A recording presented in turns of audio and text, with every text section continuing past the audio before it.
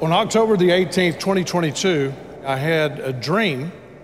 In the dream, I was walking along a particular boulevard in London, and a man walked up to me and said, "Pastor Kilpatrick, it's so good to see you." And he introduced himself and asked us to pray for a well-known apostolic leader of a significant church body in England.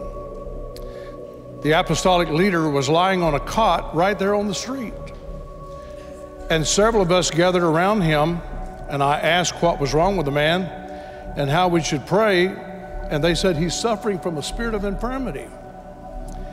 And I was not expecting that answer, but we began to fervently pray right there for him on the street. All of a sudden, something popped and snapped, and that spirit just snapped right off of him.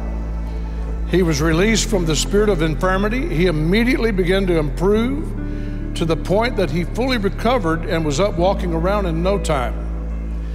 Those nearby that heard me pray over him, and they also heard the pop, were caught off guard and amazed that the spirit of infirmity had popped off of them too. A strong wind began to blow on the streets of London, whipping through the city. It was not a destructive wind, but a strong supernatural wind.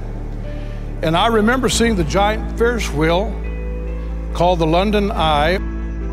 It's been credited with sparking a worldwide revival of Ferris wheel constructions. No power was hooked up to that Ferris wheel, but it began to turn. It wasn't operational by the power of a motor. The giant wheel was rotating by the power of the supernatural wind that was blowing from heaven. The ministers and religious leaders wanted to make sure that the people knew that the wind was not manufactured, so they brought other mechanisms on the sides of the streets to prove to the people that the power of the wind was not generated by man, but was a supernatural wind of the Spirit of God. They were very protective of the power of the Holy Spirit gripping their city, and they wanted nothing to distract from this wind of the Spirit. And I could see from a high vantage point that tens of thousands of people, maybe hundreds of thousands of people, were gathering in the streets below.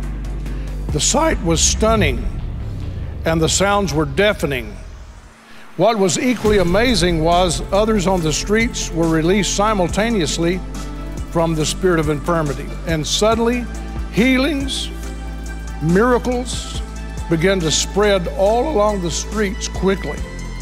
Societal rejects, outcasts that didn't fit in because of their strange looks, began to come out of the buildings into the streets to see what was happening. Loud praises erupted as people started glorifying God in greater and greater numbers. It seemed revival had broken out right there on the streets of London. People emptied out of the hospitals into the streets with their gowns on and their IVs attached. They were glorifying God because they were instantly healed. Then I saw a sight that I'll never forget. Have you ever been driving through the country on a cold winter day and seen a vast number of birds rise up off the ground and fly together? You see their solid dark colors swim in the sky like a cloud.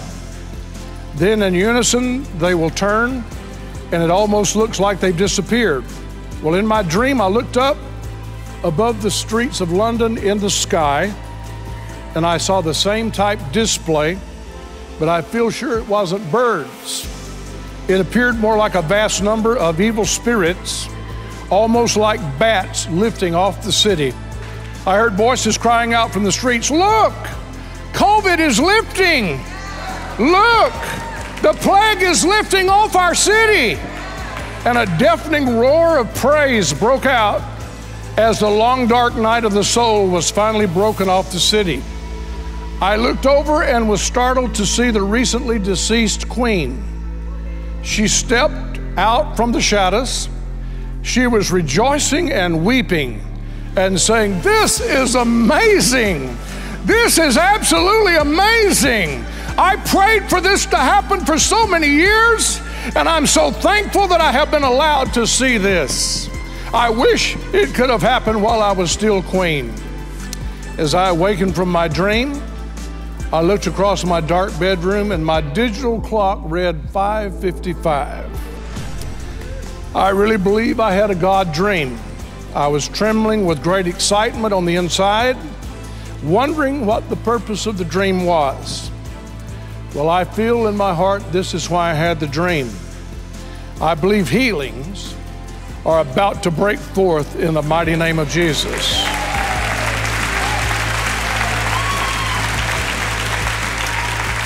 These healings will take place in large cities and small, in churches, fellowships, prayer gatherings throughout the nations of the earth. The satanic grip of the spirit of infirmity and the crippling spirit of depression and heaviness that came with COVID is now lifting.